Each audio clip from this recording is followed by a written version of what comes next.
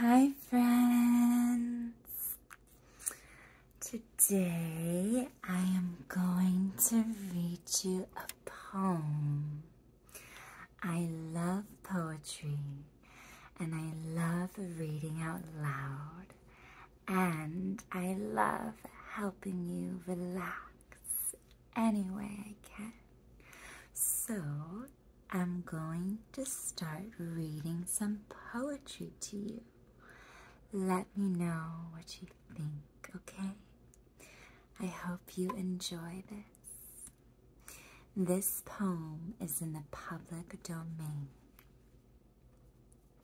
A Jellyfish by Marianne Moore.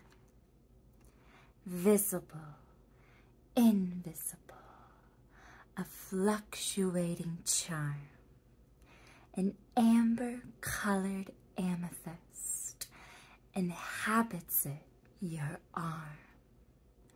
Approaches and it opens and it closes.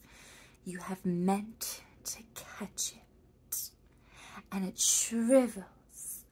You abandon your intent. It opens and it closes, and you reach for it.